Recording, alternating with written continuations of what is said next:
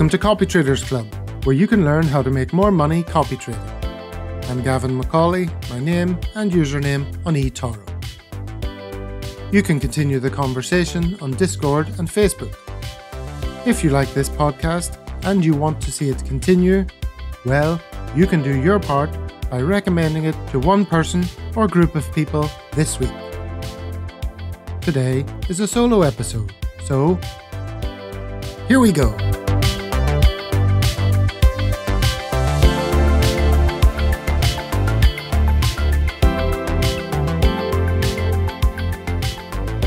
Episode 41, and this is an unscheduled solo episode. It was meant to be with an eToro representative, but unfortunately that was unexpectedly postponed. So I'm rearranging the schedule a little, and so on with today's solo episode, divided as ever into 3 parts. Part 1, takeaways from the last few episodes. Part 2, portfolio update. And Part 3, my copy trading manifesto. So Part 1, let's tiptoe through the tulips of the last few episodes. Up first we have Wesley. Great episode with Wesley. I suspected from his videos and tweets that he had a pretty good sense of humour and would cope well with the mild ribbing of him for my pleasure. And he didn't disappoint. He was a good sport and took it on the chin. Or should I say, neck ridge. He was also open to considering whether his bio representations were open to criticism. Having said that, I see no changes to it. Wes has a few too many UK stocks for my liking, but he will be one PI I will be recommending to my sister to check out as she starts dipping her toe in the world of copy trading. Next up we had Mark OD89. In this episode we spoke to Mark O'Donnell, a little-known Irish PI, the kind of guy who might struggle for any oxygen of publicity on the platform. But he might be the kind of PI you are looking for.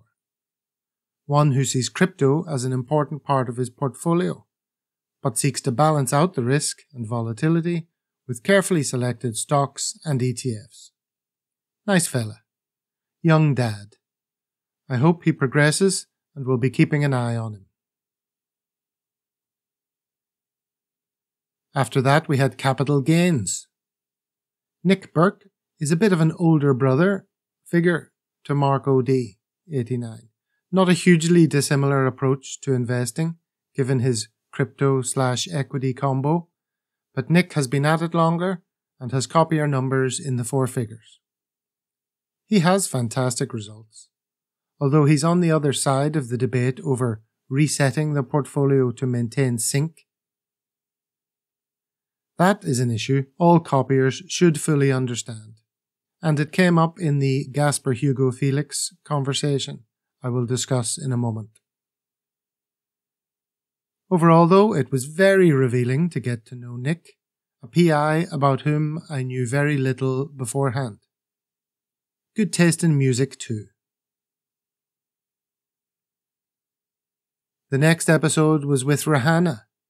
I love talking to other copiers and eToro enthusiasts. It's a very different vibe from talking to PIs. We were able to have a good natter about the platform, how much we love it, but also where it doesn't quite live up to its potential. Nice to be able to goss about PIs without either of us worrying, like PIs do, about what they can and cannot say about other PIs. Rahana has some really good ideas, a voice worth listening to. We wish her luck on her journey. Finally, the most recent episode was Gasper Hugo Felix. This was only the 3rd ever roundtable episode of Copytraders Club. I think the one-on-one PI episodes are really the core holdings of the podcast, if you will, but the Total eToro chats are Tier 1 satellite episodes. 2 things combined here to make this one of the best episodes, I think. 3 very distinct subjects. is a crash coming, desync, and eToro's future focus. Plus, we had 3 very thoughtful guests, each of whom brings something different to the table. Coming up in part 2, Portfolio Update.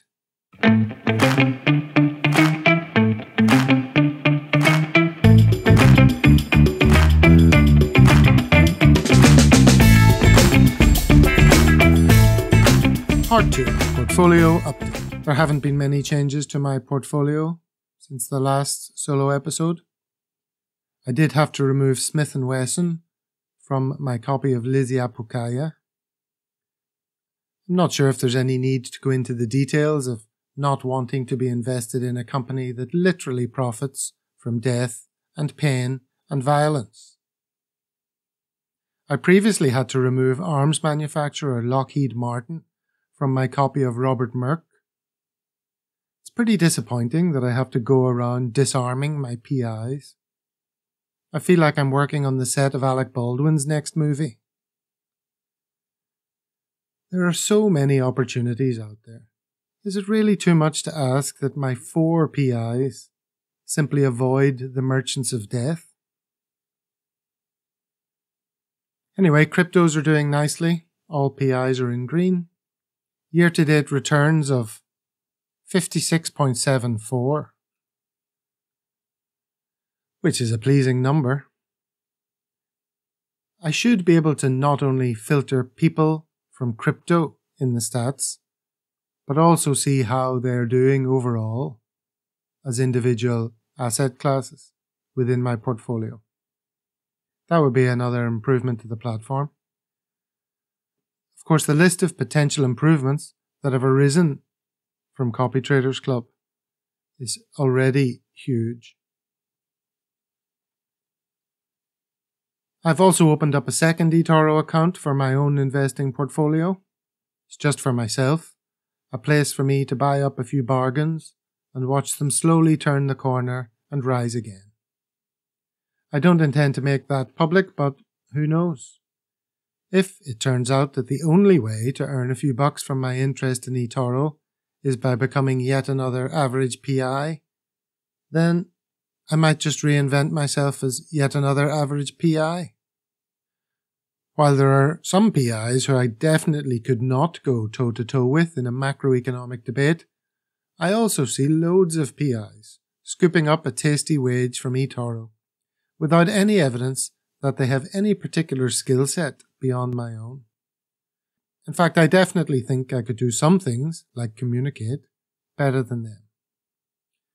Of course, I think building the podcast would be a much better application of my strengths than being a PI. However, as the Stranglers wisely counsel us, but the money's no good, just get a grip of yourself. Link in the show notes. I am indeed getting a grip of myself right now, listener. Know that. Coming up in part 3, my Copytrading Manifesto.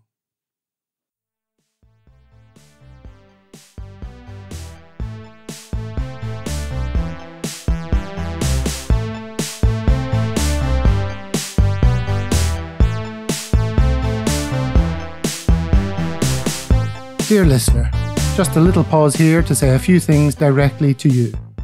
The calendar is full until the end of the year. That will mean 52 episodes, which seems like a good time to pause and call it Season 1 and take stock. It's been a lot of fun and a lot of time and effort, but I'm pleased to be creating something of value for eToro users, particularly Copytraders. Whether there will be a Season 2 depends on a number of factors. I say it elsewhere, but I want to repeat it again here to really encourage a little action from you. If you want to see the podcast continue, you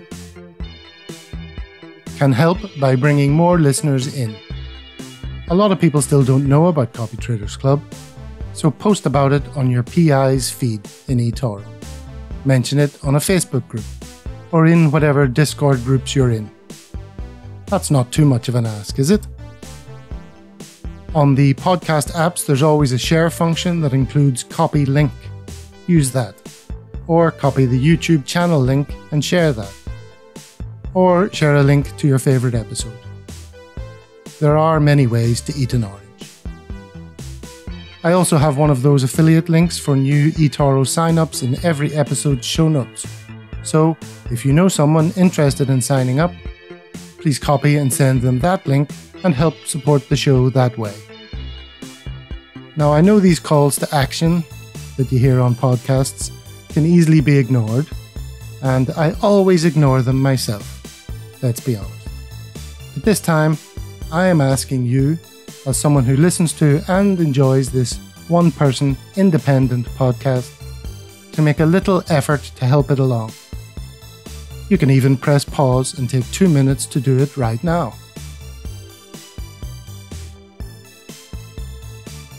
If you do, know that I am grateful. If you don't, every time you hear this bit, you will be overcome with a crippling sense of guilt and unworthiness. Until you do. Back to the show.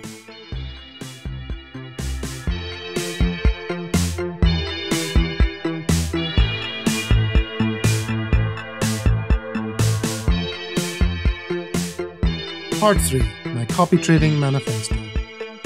This has come up a few times on the podcast, and now I suppose it is time to practice what I preach, writing down my Copytrading Manifesto.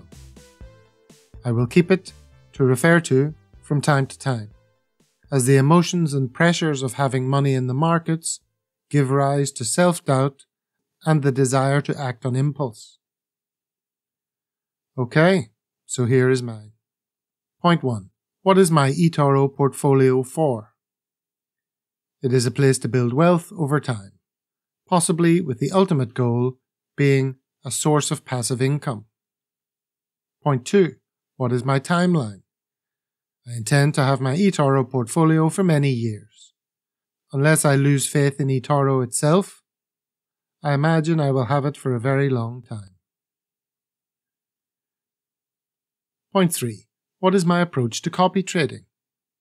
To select a small number of PIs with complementary approaches and to stay with them for a long time. Only over the long term will I get the best out of them. None of my PIs are acting for the short term, so why would I? My approach may not be the best approach, but it's good enough for me, I'm happy with it, and I believe I can stick to it in the long term. Point 4. Explain my PI choices and what I expect from them. Samosa King, value investor looking for outsized returns from a small number of undervalued stocks upon catalyzing events taking place. I do not expect steady monthly returns, but occasional spikes upon the realization of his investment theses. 2021 is looking largely like the GameStop-only story. I expect 2022 to return multiple but smaller return spikes. Robert Merck, dogged investor always on the lookout for opportunities of varying sizes and timescales. Works hard. Has delivered regular and very good returns since copying. The most consistent performer. I expect more of the same and would be delighted with that. Is the PI of the 4 I can see myself with for the longest period. Team captain. Elite Vol. Trades volatility, so is in the portfolio as ballast. He's meant to bring balance to the portfolio and steady the ship in rough waters. He did that earlier in 2021, but not in September, which was disappointing. Says he has learned from that. I do expect him to deliver good returns, but not necessarily the highest overall returns from among my PIs. And I expect him to do well when others don't. I still have faith, but he needs to continue to do the job he is there to do. Lizzie Apokaya invests in interesting forward-looking themes. Took me a while to get into the green with him, but now we are there. Replaced Trade Better, whose performance has gone way downhill, since I got rid of him, so that gives Levy an even warmer glow in my eyes. My hope is that he has the kind of portfolio that could do very well in good times and not suffer too much in a downturn. Point 5. Is this well diversified? Overall, I'm quite happy with these 4 as a team. They all bring something different to the party.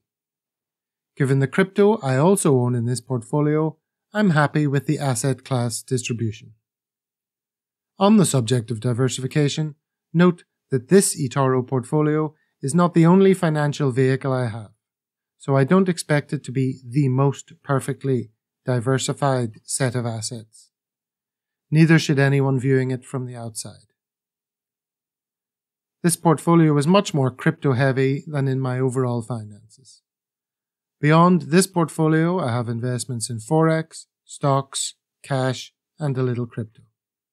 So diversification is a matter for the person's finances as a whole. And the final point, read this in times of stress. This portfolio is meant for the long term. Most of the time the world doesn't end.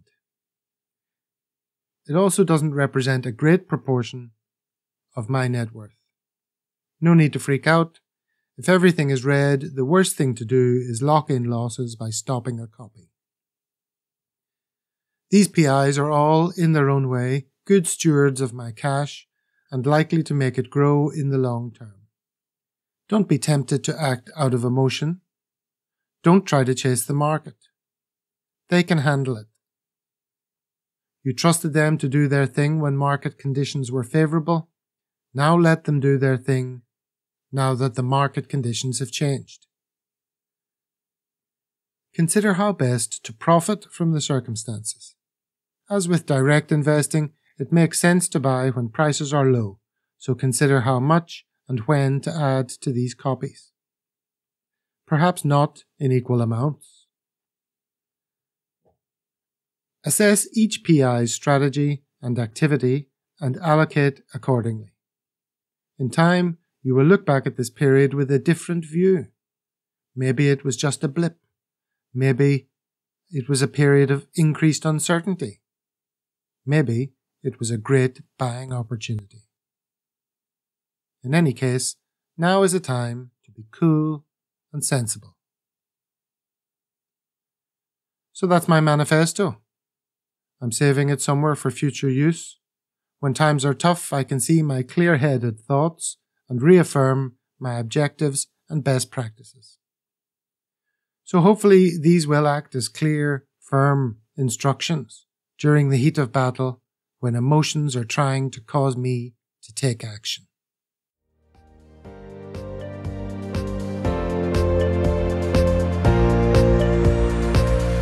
That's all from me. You can continue the conversation on Discord and Facebook. If you like this podcast, and indeed you want to see it continue, well then, you can do your part by recommending it to one person or group of people this week. Until next time we meet at Copytraders Club, I wish you many happy returns. Obviously, anything here in this podcast is for entertainment only, not financial advice. Do your own research. This is just generic chit-chat. We don't know your individual circumstances, etc., etc., and so forth.